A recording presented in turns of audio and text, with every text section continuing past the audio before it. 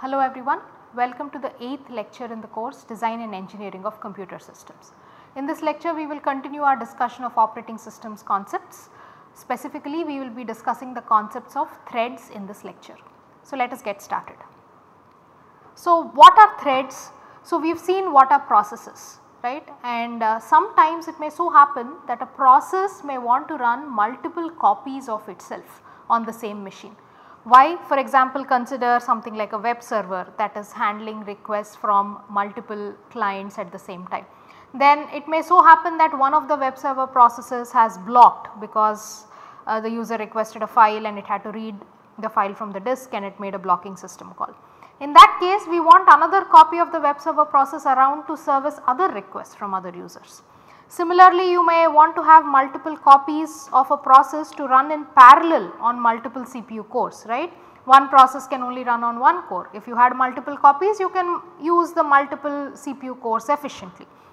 So, there are many reasons why a process may want to have multiple copies of itself.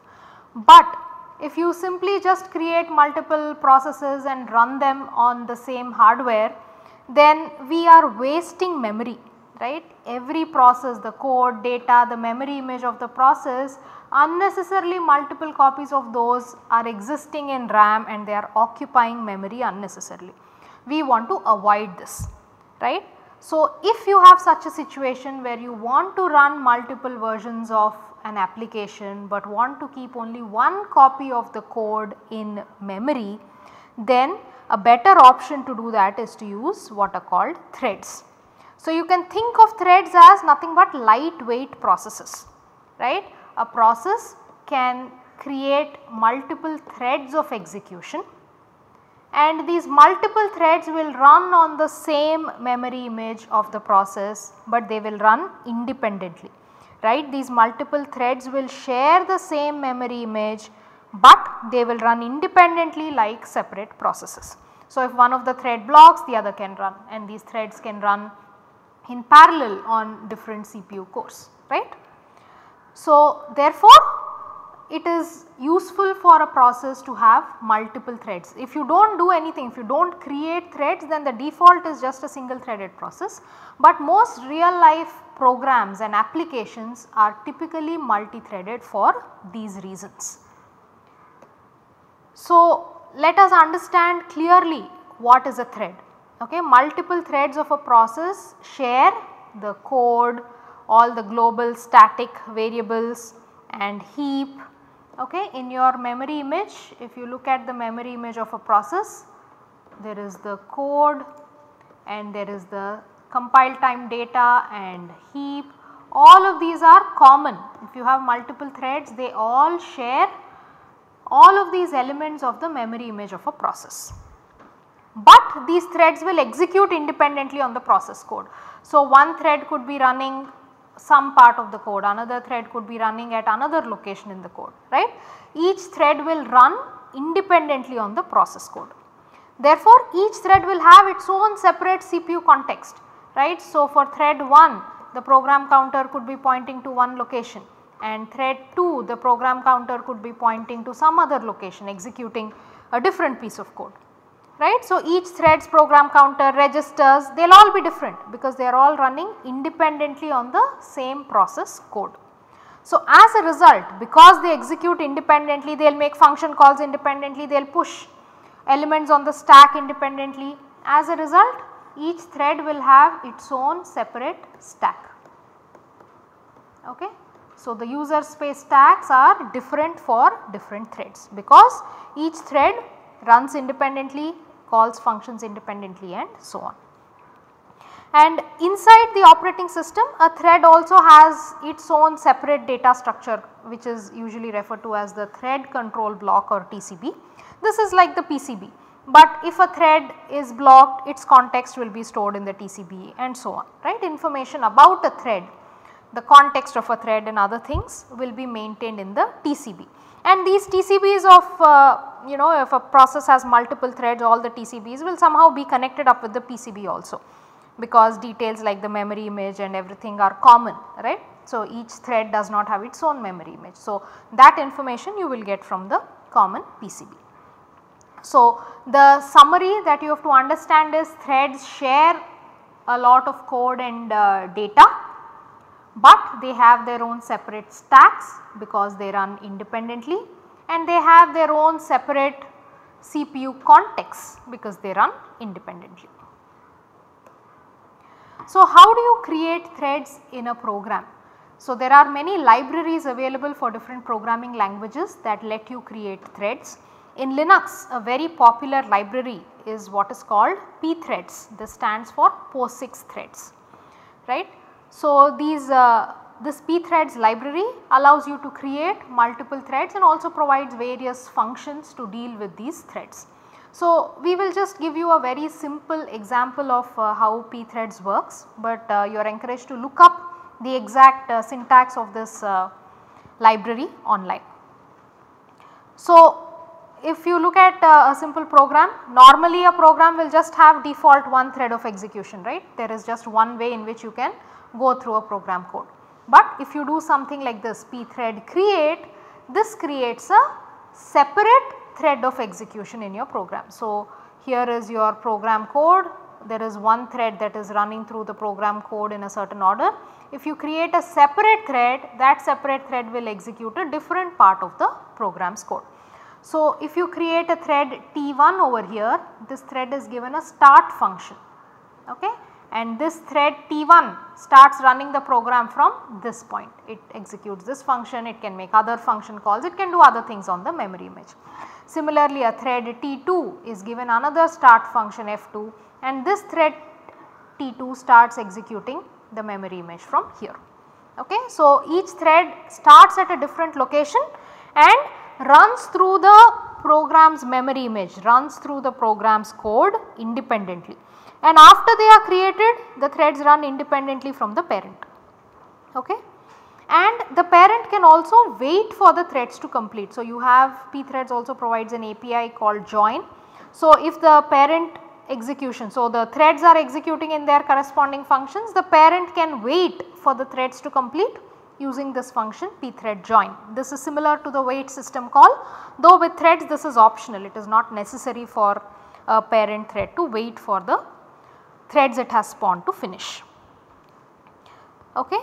So, the other thing to understand is that with pthreads, these separate threads that are created are treated as separate entities by the OS scheduler. That is, if a process creates two threads, then this main process and the two different threads are scheduled independently by the CPU scheduler. They are treated as almost like separate processes that can run independently on the CPU scheduler, right. So, these are called kernel level threads. Why? Because the operating system is aware that these threads exist, but not all threading libraries give you this functionality. Some threading libraries will let you create a thread, but the OS is not aware of it, and all these threads are scheduled as part of the same process, right. They are not scheduled independently.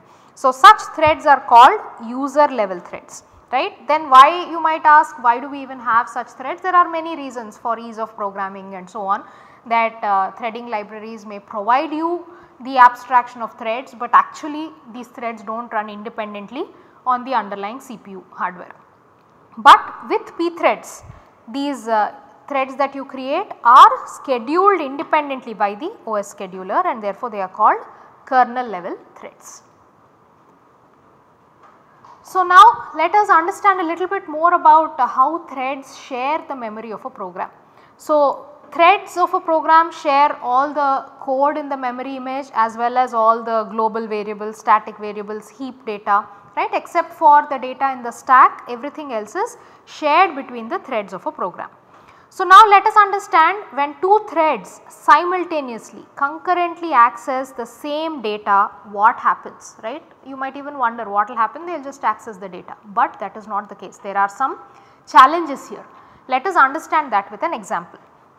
So, again it is the same program, I am just giving you small example using the pthread API. Here is a program that has created two threads T1 and T2, and both these threads execute the same start function here, right. And what these threads are doing, there is a global counter which is initialized to 0, and each of these threads executes this same function and terminates. And what is this function doing? It is incrementing this counter 1000 times. So, the parent just executes, thread 1 runs this function, increments counter 1000 times, thread 2 also increments counter 1000 times, and both these threads as well as the parent process run independently. They can run simultaneously on different core, same core, whatever. But by the time all of this finishes, what do you expect the final counter value to be? You expect it to be 2000, right? 2 threads have incremented it 1000 times each. But if you write a simple program like this and actually run it, in reality the value will not be 2000, it will be smaller than 2000. Okay. So, what is happening here? Suddenly with threads, what is the computer forgotten how to add 2 numbers? No, that is not the case. In fact, something very tricky is happening here. So, let us understand what are the challenges when 2 threads simultaneously access a shared data variable. So, now let us take a deep dive into this example, right. Both the threads incremented a counter, they did something like this, counter equals counter plus 1. But this is just a C language code, but when this is compiled and actually in the memory image it is in the form of CPU instructions, and this line of C code will actually be 3 different CPU instructions, for example, which is you will load this value of the counter from memory, you will read it from memory, load it into a register, then you will increment the register, and then you will store back from the register into the counter, right. This is how this line of code is implemented in your compiled executable. Now, when 2 threads try to run these instructions concurrently, what happens? Here is one possible scenario that can happen. Of course, one thing that can happen is thread 1 fully runs, increments counter, then thread 2 runs, fully increments the counter, then again thread 1 runs, again thread 2 runs. If they run exactly one after the other, what will happen? The counter will be incremented once, twice and so on, and you will get your value of 2000 that we have seen in the previous slide. But sometimes that may not happen like that. Sometimes if the execution of the thread, so this is the one thread execution, this is the other thread execution, if they overlap like this, something weird will happen. What is happening here? Initially your counter value is 0 and thread 1 first ran, it loaded this counter into a register, then this register value is incremented. So, now your register has a value of 1 from 0 to 1. At this point a context switch occurred, thread 1 has stopped, all its register values have been saved, and now thread 2 starts, right. You have a concurrent execution. At this point when thread 2 starts, what is the counter value? The counter value is still 0 because thread 1 has not stored it back yet, it has not completed. So, now thread 2 once again begins with a counter value of 0, stores it in the register, increments the register to value 1 and writes back a counter value of 1 into memory. Thread 2 is complete. Now, thread 1 runs again, it resumes where it left off, remember. So, now once again this register value is 1, it is written into this counter variable 1 and the counter value is once again rewritten to a value of 1. So, what has happened here? 2 threads have run, each has run the code to increment a counter. At the end, after incrementing a counter 2 times, the value is still 1. Note that this may not happen all the time, sometimes they will run one after the other and the increment will happen correctly, but sometimes the increment may not happen correctly because of this concurrent execution. Okay. So, such incorrect execution of code that happens due to concurrent execution, that is called a race condition, right. The 2 threads are somehow racing each other and interleaving in their executions. If they run one after the other in an orderly fashion, there is no problem, but when they interleave like this, when they race each other like this, that is when sometimes bad things can happen. That is why it is called a race condition. And this is due to this unfortunate timing of context switches, right. You do not know where a context switch can happen, it can happen at a very inconvenient location. And note that the user code cannot disable interrupts or context switches and say that I do not want to have a context switch anymore, right. This is not in the control of the user program. So, therefore, this can happen at any point and it can happen with any data structures, not just counters, right. Data structures, shared data structures can be updated incorrectly due to race conditions. So, when can race conditions happen? They can happen any time we have concurrent execution on shared data. For example, threads in a process that share the memory of the process, that is one place where you can have race conditions. The other common example is when processes go to kernel mode, even single threaded process, when they are in kernel mode and they share OS data structures. So, there is the common OS data structures and two different processes both go to kernel mode, say on different CPUs, and they try to access the OS data structures, right. So, the operating system is shared, the kernel mode execution is shared across all the user processes. So, in such cases also two processes in kernel mode accessing the kernel data structures can result in race conditions. Note that however, if you just have single threaded processes in user mode, they do not share anything. So, therefore, between two different processes you may not have any race conditions.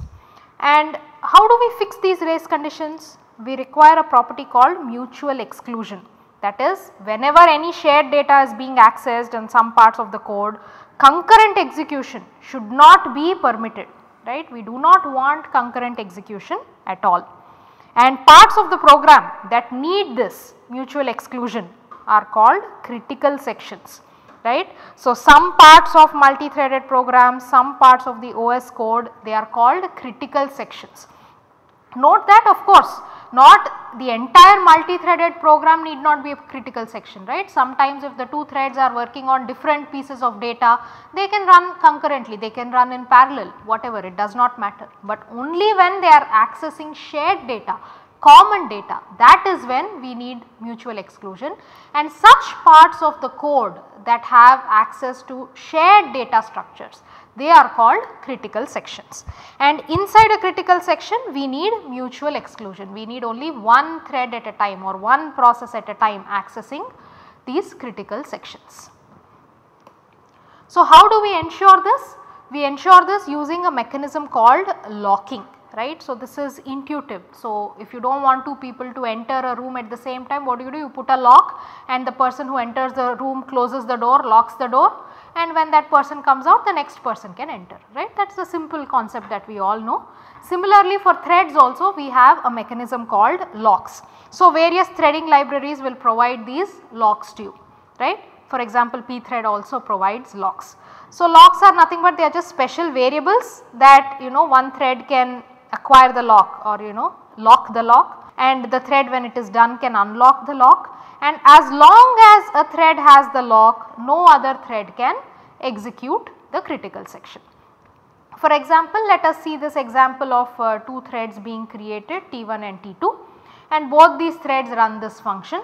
So, now suppose thread T1 starts running this function, it acquires a lock. You have a pthread mutex lock variable that is there, and you can acquire or lock this lock.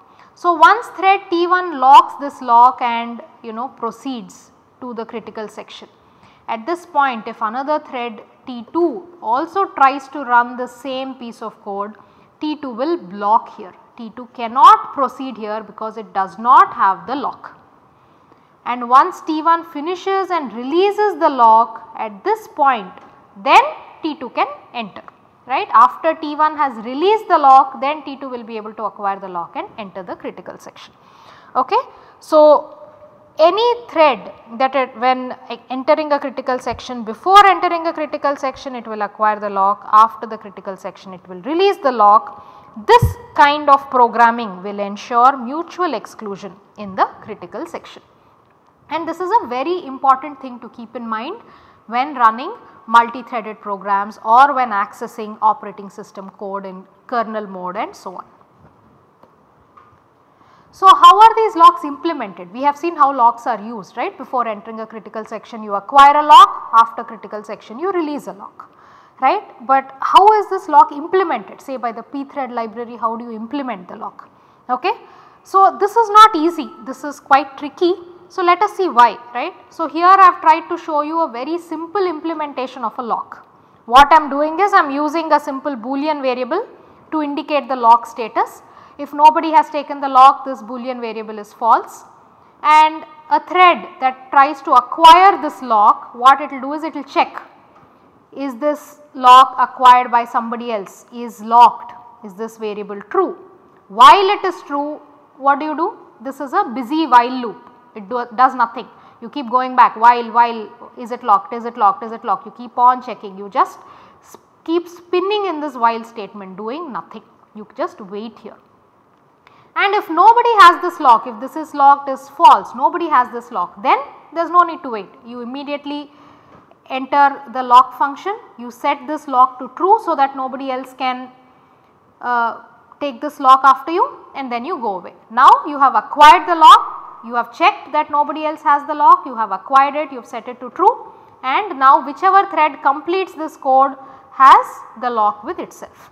Now until this thread releases the lock again, sets it to false again, any other thread that starts will basically get stuck here. Any other thread that tries to acquire the lock will keep on waiting here, right. That is the idea of this simple implementation of a lock using a simple boolean variable, or you can use any other integer or whatever you want, right. So this seems to work, right. For example, this thread T1 is the first thread trying to acquire a lock, it does not spin here because this while returns false, the lock is free, then it sets the lock to true, it enters the critical section, all good. Now while it is in the critical section, another thread that comes is just simply spinning here, it is checking locked is true. So while true, while true, while true, it is just in this while loop all this time. Once the lock is released, then this thread, this while stops executing, right, while returns false, the condition returns false. Now after thread 1 has released the lock, thread 2 has acquired the lock and it enters the critical section. In this way they are entering the critical section one after the other. So we are happy, right. Then why are we calling this an incorrect lock implementation? Because once again bad things can happen if context switches happen at unfortunate locations which we have no control over. For example, this thread, look at this sequence of execution, right. Thread T1 first checks that is the lock free, the lock is free, it is the first thread coming in, lock is free. At this point it has decided that the lock is free and the program counter has moved on to the next line, okay. It has decided to acquire the lock, it has moved there. At this point, before it can set this to true, a context switch has unfortunately happened, the program counter value is saved, all the context is saved and T1 stops execution. At this point T2 runs. Now T1 has not yet set the lock variable. So now T2 checks lock is free, it will set it to true, it will enter the critical section.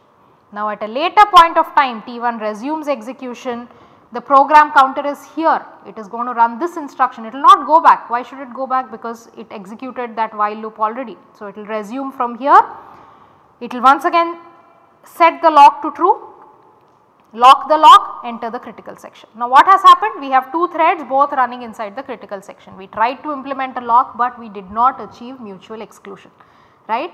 So therefore it is the same problem, if you understand, it is the same problem as the previous example. We needed locks to avoid these unfortunate context switches, but what if these context switches happen in the implementation of the lock? It is the same problem, right. We are not solving the problem at all here.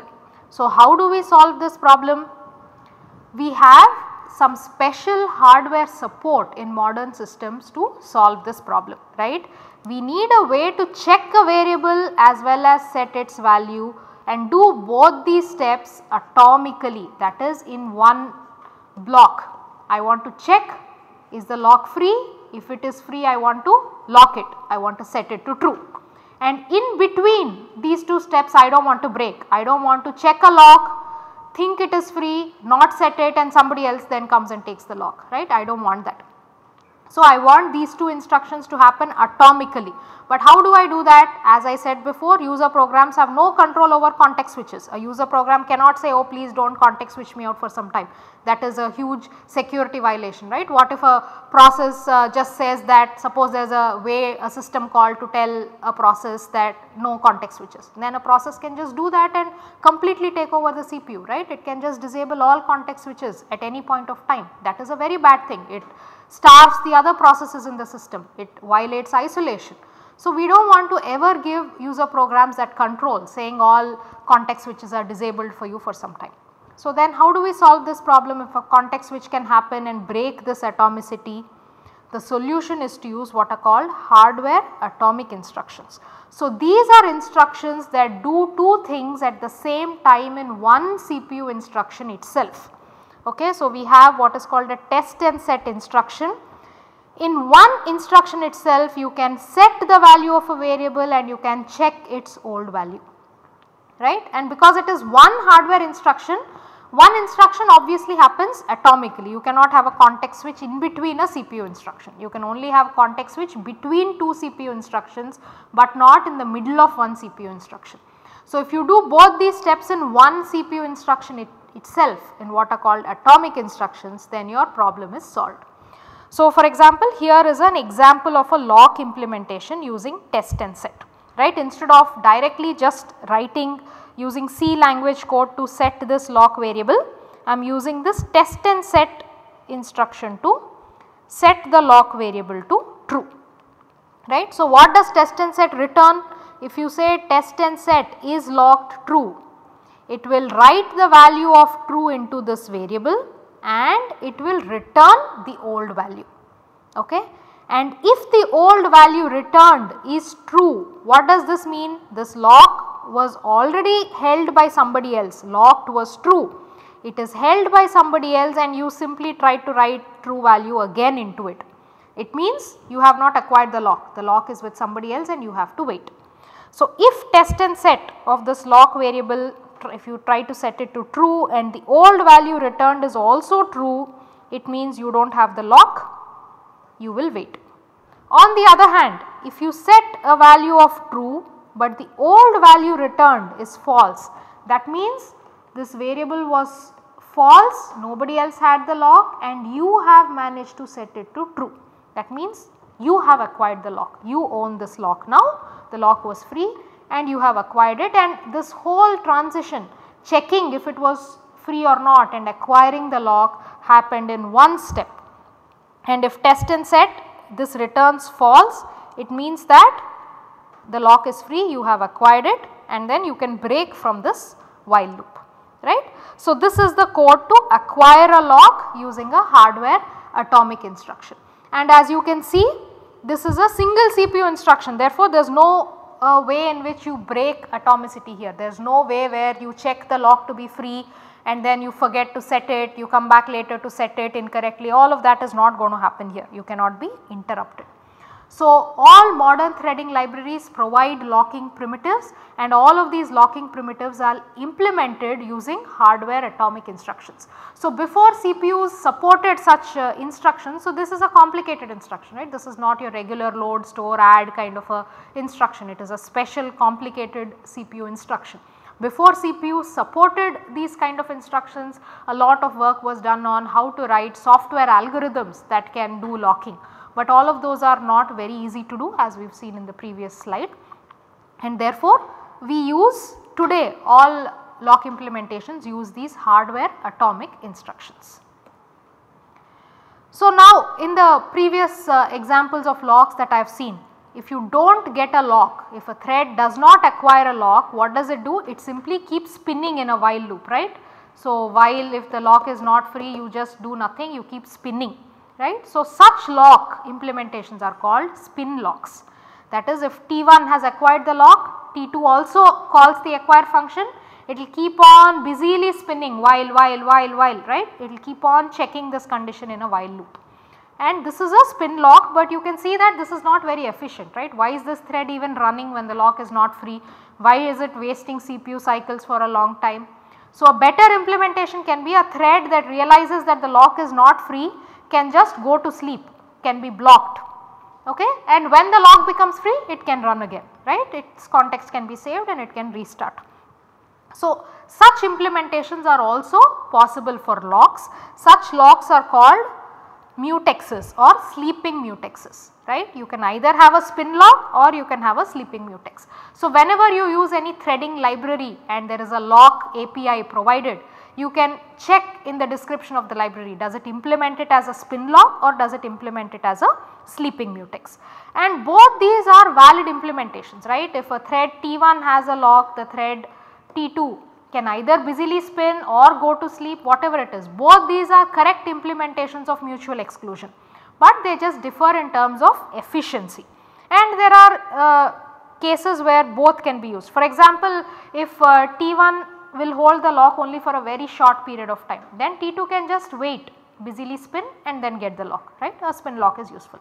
But on the other hand, if T1 will hold the lock for a very long time, then it is better for T2 to go to sleep, be blocked, let some other process run on the CPU and come back again later. So, it depends on your application, how long your critical sections are. Based on that, you can choose either a spin lock or a sleeping mutex for your locking variables. So, there are some guidelines for using locks, which is as we have seen the reasons before. Whenever you write multi-threaded programs with shared data structures and critical sections, you must follow locking discipline. Every shared data structure will be should be protected by a lock, right, and it is up to you, the programmer, to ensure that you acquire the lock before access and release the lock after access. And these locks can be coarse grained or fine grained. What does this mean? Suppose you have a big array, right, you can protect this whole array by one big lock, saying acquire this lock, access any element of the array and then release the lock. You can do that, or you can have individual locks for each of these array elements, right. I want to access this array element, so I will acquire this lock, access this element, release this lock. You can do fine grained locking or coarse grained locking, right. It depends on your underlying software architecture. For coarse grained locking is easy to do, you do not have to think which lock what, you just have one big fat lock. But on the other hand, it is inefficient, it does not allow parallel concurrent execution, right. So, there are trade offs here, and this is an aspect of application design that the programmer must think about. And also, are locks only for reading or writing? So, it is a good habit to acquire locks both for reading as well as writing data. So, you might say, what is the harm in multiple threads reading the same variable? All of these issues are happening only if you are trying to modify a variable, right. When we are incrementing a counter, a problem is happening, but if I am reading a counter, there is no issue, right. So, two threads can read the counter. Why do I need locks? You need locks because while you are reading, somebody else might be writing, and therefore you do not know, right. Unless you take a lock, you can't guarantee that nobody else is also updating the data at the same time. Therefore, it is good practice to take a lock whether for reading or writing shared data. But if you think taking a lock for reading is inefficient, a lot of libraries provide separate locks for reading and writing. Okay. So, if multiple threads just want to read a common variable, they will be allowed if they say we want a lock only for reading. But if another thread wants to write, then this reading will not be allowed, right. So, you have threading libraries that provide separate locks for reading as well as writing. And if you are using any other third party libraries, implementations of other data structures in your multi-threaded programs, you should also check that all those other libraries are thread safe. That is, if you are in your program you have locks, but if you use another implementation of say a hash table or a queue or something, and inside that library they are not using locks, then you are still in trouble, right. Your multiple threads will access that shared data and get into trouble. So, therefore, whenever you are using a library, you should check if the library is thread safe. That is, if the library's implementation will work correctly when multiple threads access the library concurrently. Okay. So, these are all the things to keep in mind as a programmer when you are writing multi-threaded programs. So, that is all I have for today's lecture. To summarize, we have studied what are threads and why they are needed for concurrency and parallelism. But using threads is not easy. You have race conditions, you have critical sections that have to be protected by mutual exclusion, and locks is a mechanism to do that. We have seen how to use locks as well as how to implement locks, and we have studied the concept of hardware atomic instructions which are useful for implementing locks. So, as a simple programming exercise for you, please try to write a simple multi-threaded program, right. You have many tutorials available online. The pthreads API is particularly simple and easy to use. Try to write a program that has multiple threads and all of these threads are updating a shared counter like the example we have seen. Try to observe race conditions in practice and try to fix them using locks. This is a small exercise that will give you a hands on feel for whatever we have studied in today's lecture. Thank you all, and we will continue our discussion in the next lecture.